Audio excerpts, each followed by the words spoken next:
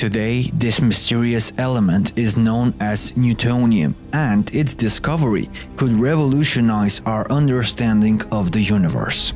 It is not a question of substitution or incorrect arrangement of chemical groups, but of a deletion of a single but very important, unstudied and deliberately kept secret chemical element called ether. It's the smallest of all, smaller than molecules and part of the base from which atoms are derived. The Russian scientists published the very original of the periodic table in 1905 in the textbook Fundamentals of Chemistry.